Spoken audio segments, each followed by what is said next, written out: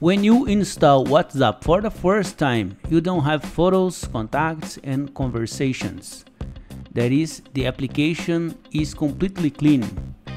Over time, you add contacts, take photos, receive photos and videos and messages from your friends, and WhatsApp stores these files in your cell phone's memory.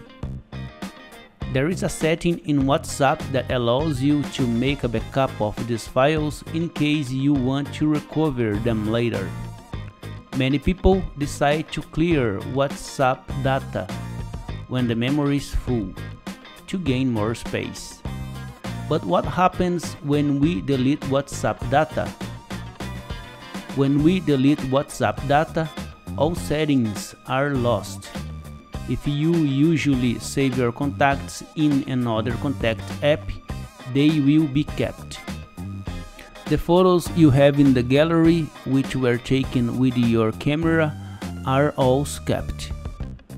But the photos that were taken directly with WhatsApp will be lost if you don't choose to backup.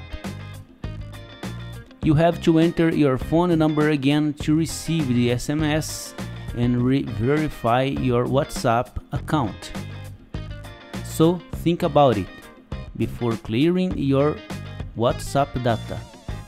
First, make sure your contacts are saved in the cloud, or that you have backed up your files before doing this.